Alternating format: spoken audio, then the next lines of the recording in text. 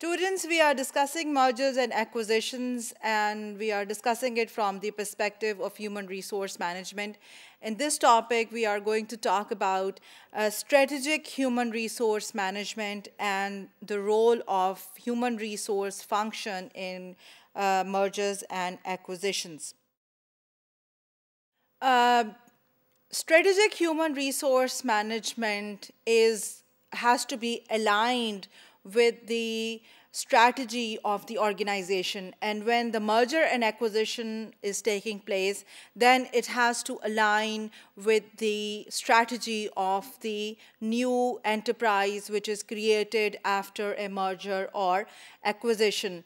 The strategic alignment of human resources and that of the organization means that you have to follow the human resource department has to follow the strategy of the organization. So if the strategy of the organization is that of expansion, human resource department should be expanding its skills, its number of people, its resources to align with the strategy of the organization.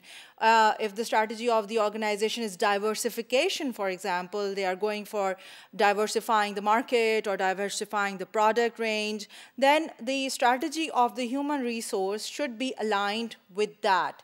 The human resource department should also be diversifying its skills. It should be diversifying the type of roles that can be played by its staff. It should be diversifying its portfolio of human resources according to the strategy of that organization. So that means that is what we mean by aligning the strategy with the strategy of the organization. Now, strategic alignment, it can be at 3 levels. Number 1 is the level of resources.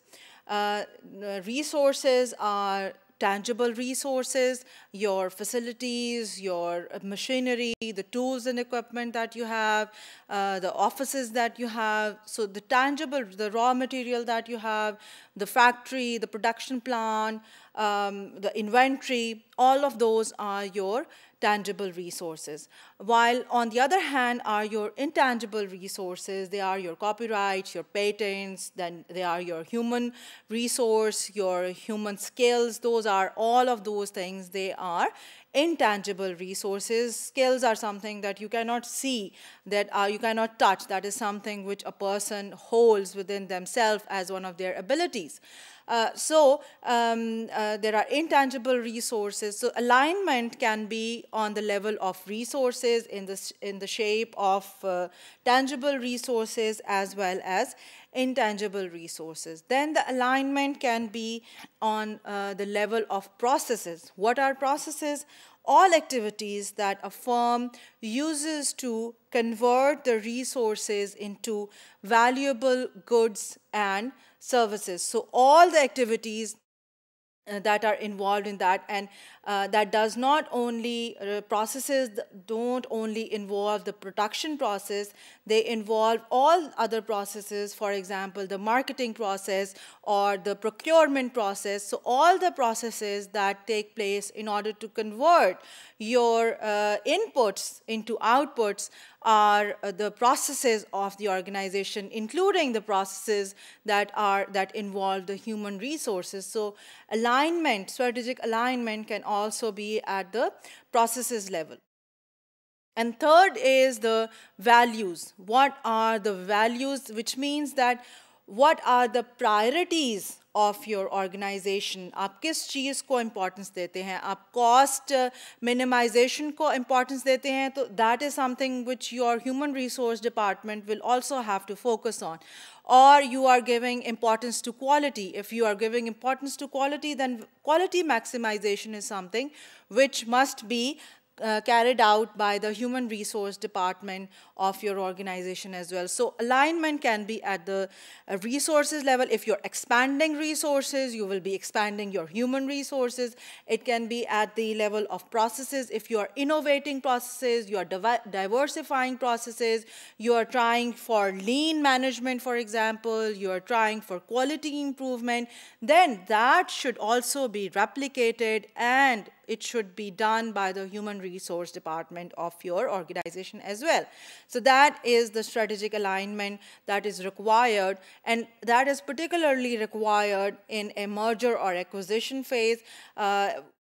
Whatever way you are trying to change or you are trying to redesign the processes and the resources and the values of the two merging organizations, or when a firm acquires another organization, the way you are trying to change the resources, processes, and values, accordingly, you are going to change your human resources on these three levels as well. So that is what it means by the strategic alignment of your human resource with the strategy of your organization. And you can do it at three levels: resources, processes, and values. In order to achieve this strategic alignment, the human resource department and human resource managers of the organization, they can take various different roles. They just don't have to perform the role of HR. What do they do in being HR? They can become the strategic partner of the organization. And strategic partner means implementing the strategy of the organization. Not just implementing, the HR department is something which can contribute to defining the strategy of the organization as well. So management of strategic human resources and being a strategic partner means that they become a part and parcel of the strategy process, defining the process, defining the strategy of the organization. The human resource department becomes a partner in that. Then it can play the role of an administrative expert. You know that the human resource issues are related with administration of the people who are employees of your organization. So the human resource department will provide the right kind of administrative advice relating to staffing, related to compensation, related to performance management, and how to actually administer all those processes. यानी अगर for example आपने staffing करनी है तो उसकी आपने administration कैसे करनी है, आपने उसके ads कैसे देने हैं, आपने उसके लिए लोगों को interview के लिए कैसे call करना है, आपने उस सब चीज़ को manage कैसे करना है. That is the administrative side of the entire process. So the HR department can become an administrative expert in giving you the advice for that.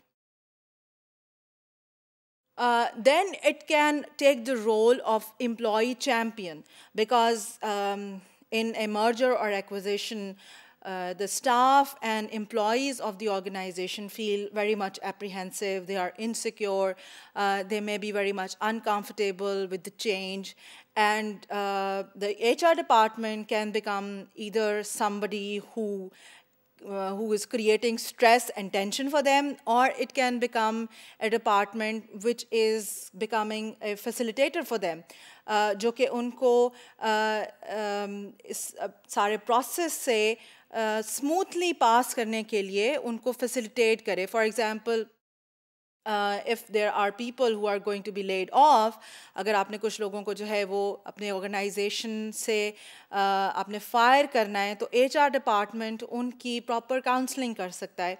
HR department उनके लिए job placement का काम कर सकता है. HR department उनकी skill building में उनकी help कर सकता है कि वो अपनी skills को किस तरह से diversify करे. HR department उनको ये भी guide कर सकता है कि अगर एक तरह का skill जो है वो required नहीं है, तो क्या वही लोग क्या कोई नया skill सीख सकते हैं कि अपनी ही organization में retain किए जा सकते हो, तो वो उसके लिए उनको guide कर सकता है. Because HR department is a department which knows where the skills are going to be utilized and where the skills are going to be saturated. So they can guide the employees and become the employee champion of the organization. And then the HR department can take the role of the change agent, because the change process is most significant for the human resource of the organization, and the change process takes place through the human resource department. So the HR department can become the agent of transformation and change by guiding the organization to manage that change, effectively by developing the right type of infrastructure, the right type of leadership skills, the right type of training which is required to enhance the skills of the people who are going to work in the new organization. And there are so many more things that the HR department can do in order to become the change agent for the organization which is being merged or being acquired by another firm. So these are the different 3-4 roles which the HR department and HR function of an organization can take during the merger and acquisition of 2 or more organizations.